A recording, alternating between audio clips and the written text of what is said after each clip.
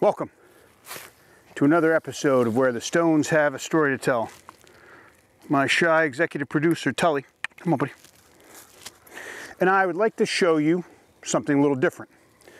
So if you've seen any episodes on this series up till now, we were in Gilbert Hills State Forest exploring the possible native people's ancient ceremonial structures.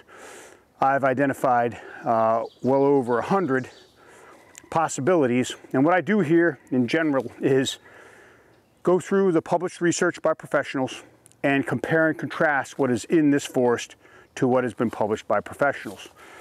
Today is a little different. The structures that I would like to show you are not published in any research. They have never been recognized. And so this is either a brand new type of ceremonial structure or a figment of my imagination, and you will be able to be the judge.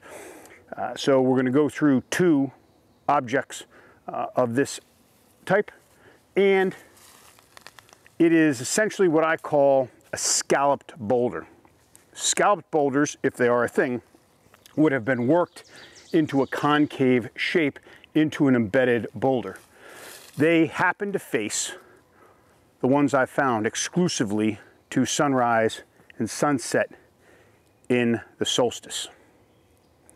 So we're going to go through the features of these stones, and you can be the judge of whether or not you think this is real or it is not real.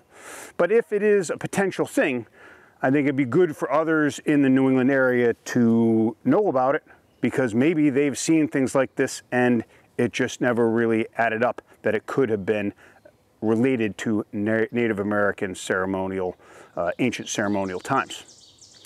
So with that, I'm going to introduce the four features that I consider that would make up a scalloped boulder, and then we're going to go through a little close-up of this. 1, big embedded boulder.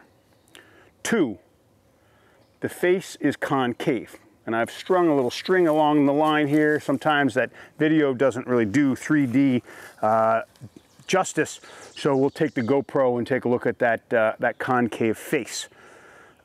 3, the top ridge line is narrow. It is thin. It doesn't go back flat. It's not thick. They really narrow off right at the top. And lastly, it is facing sunrise or sunset at one of the solstice days of the year, winter or summer. Now, I know what many of you are going to say, which is, hey, there was a lot of stone quarrying in Gilbert Hills State Forest historically, and many of the older structures around here are made up of, their foundations made up of the granite quarried out of here. That could just be quarried stone. Now, this may or may not be a ceremonial structure, but is definitely not quarried. And let's take a look why. Quarried stone has very distinct drill holes in it, and those can be found at the top where they split the stone, and that does not exist here. You'll see in a second in the close-up of the GoPro. So this is not quarried stone.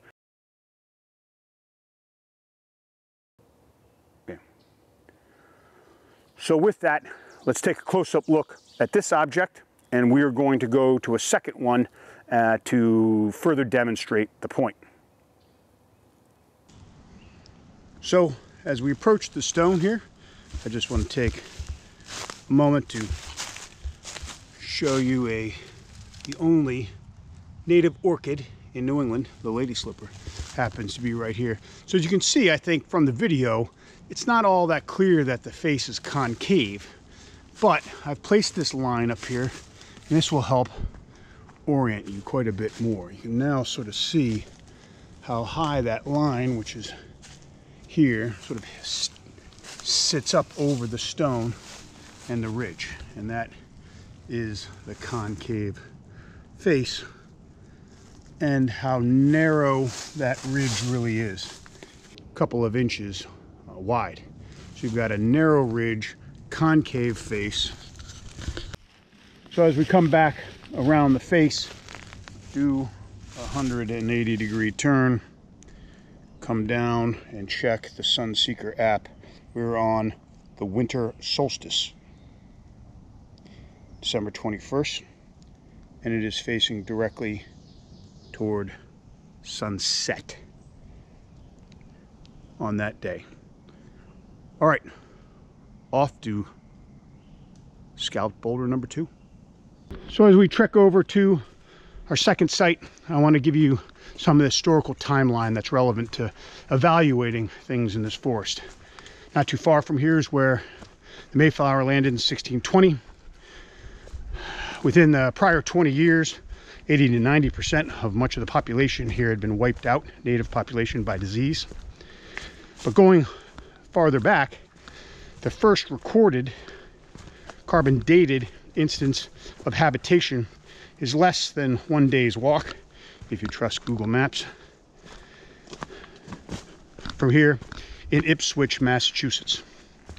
And that there are 2 dating sites.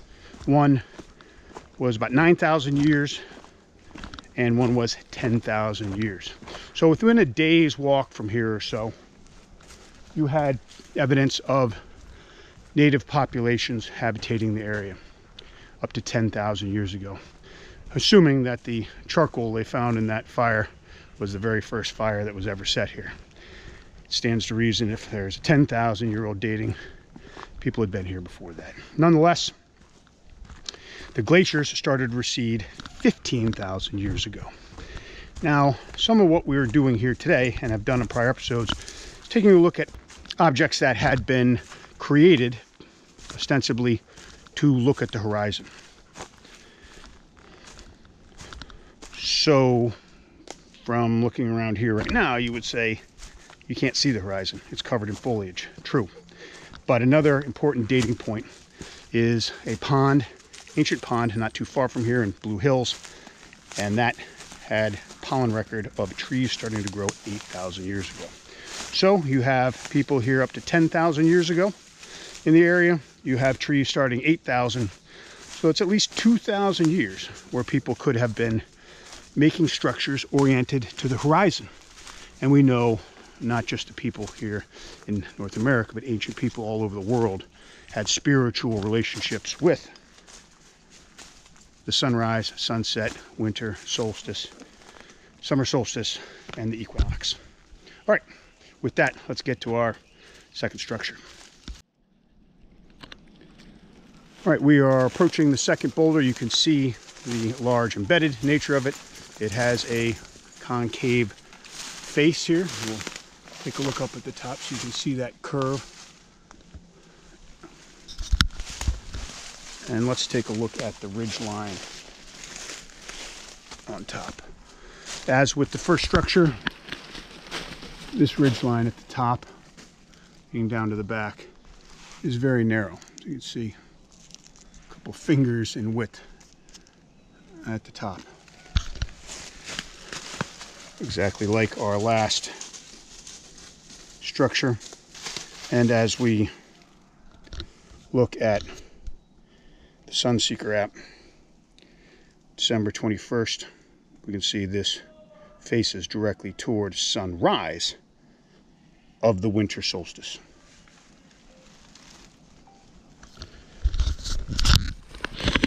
So this object has all the same 4 features as the last object, happens to also be directly oriented to the winter solstice. 2 stones, concave, thin ridge, facing sunrise and sunset exactly the same day of the year. I'll let you be the judge as to whether or not you think that is a glacial erratic and a coincidence, or the potential of a previously unknown Native American structure. I would say that and ask that if you were in New England and you were mucking about in the woods, checking out Native American structures, you've seen other ones in the area that you can recognize, keep an eye out for the scalloped boulder. And if you find one, let me know in the comments section, and we'll take a road trip and video your scalloped boulder. All right. As always, this is where the stones have a story to tell, and thanks for watching. We'll see you next time.